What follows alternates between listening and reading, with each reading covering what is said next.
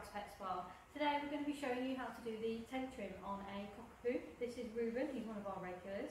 As you can see, he's been bathed, brushed and blow dried, getting his hair as straight as possibly can so that now we can start the styling.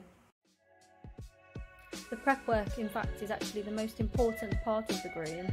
Making sure you get that 100% will set you up for the rest of the groom.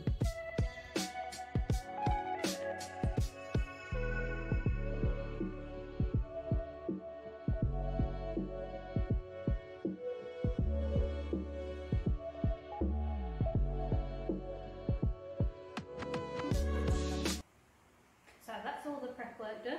We've taken the armpits out, we've taken the paw pads out, and we're doing a lovely sanitary trim so that it doesn't get too messy when you get home. Now we're going to start on the actual styling of the tail trim on the body. We're going to move on to the legs, tail, and then very last the head. When it comes to doing the tail trim, this is a really popular choice here in the UK. Most people want to keep it nice and fluffy, nice round tubular legs.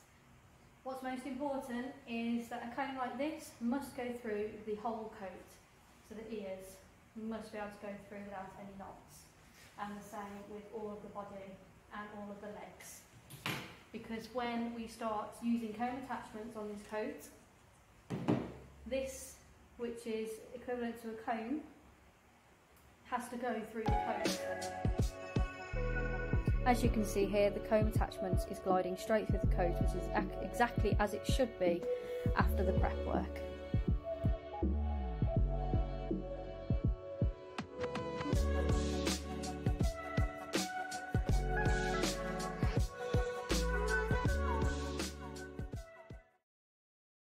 So as you can see, I've fully clipped the body here, and then just tapering it off on the legs. I'm now going to speed it up just a little bit, and we're going to do the other side and then come back to when we start to hand scissor these legs in.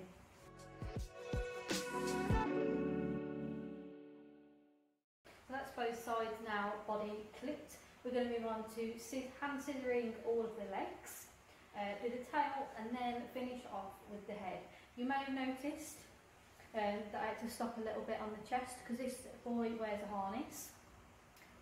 We had a few just very small tangles, which is all it takes to stop these comb attachments from going through.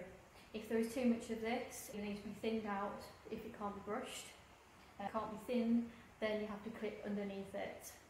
To have any sort of fluffy type steady teddy style, you must be able to get a comb through.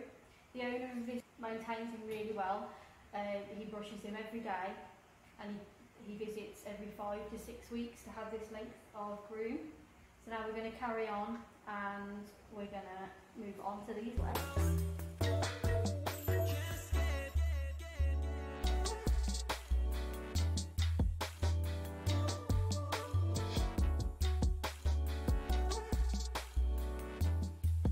When I'm grooming the dog's legs, I usually start from the foot and work the way up, making sure the foot is nice and rounded, and then move on to the legs and blend it into the body.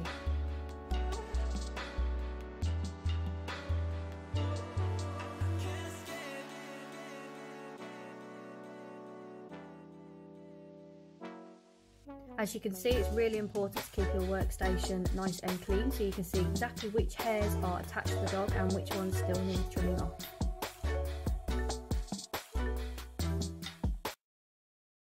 And there we are, we have one lovely leg, and then we're going to move on to all of the others. So we've now got two legs on this side, nice and even. So I'm just going to whiz round to the other side and come back to you when I've done them as well. There we are, so that's the body, legs, tail done. We're just going to now move on to the head as the final stage.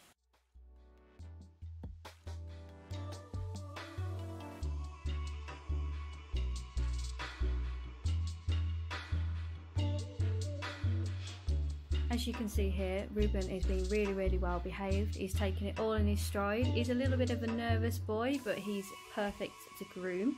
He stands there beautifully. As you can see here, he's sitting down nice and comfortable and taking it all in his stride.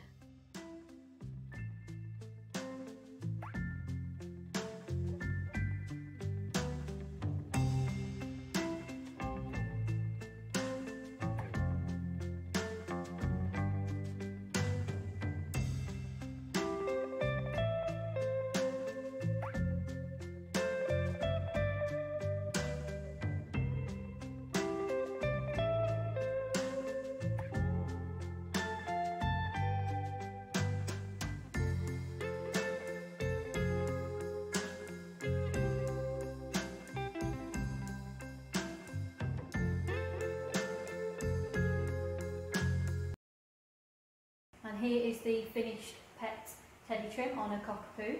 This is Reuben. We finished the face. Usually I would do it a little bit rounder, more of an Asian fusion style teddy. However, the owner seems to like this sort of shape on him, and it's what he's always had.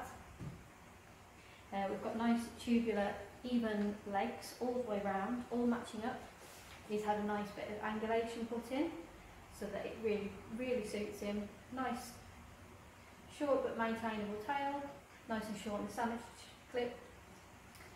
So we had a few knots on the chest area here, where he usually wears a harness when he's out on walks. That's always something to consider, is whether you want this sort of area a little bit shorter, mainly underneath. We had a few knots in the paw pads, so between the toes, which we've managed to still round out, and he's been very good with brushing that out. If this has been helpful, then please do hit the like and subscribe button. If you're a pet owner watching this, then the most important thing you can do is make sure that you can get a comb through the coat everywhere, and you'll be able to achieve this sort of style.